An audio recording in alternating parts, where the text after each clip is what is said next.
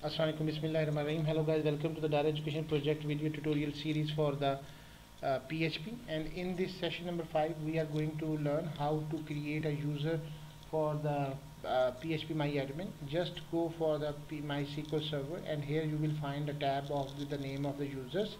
Just click on the users here, and after that you will see all the users on your PHPMyADMIN. Here I am going to create a new user, so add the user here, and after that you will give the name, and I'm giving the name like SAF.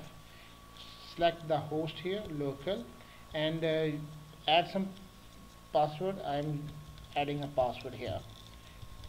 Generate means that if you are not creating a useful password, then you can just create this one, and every time it will generate a random number for you.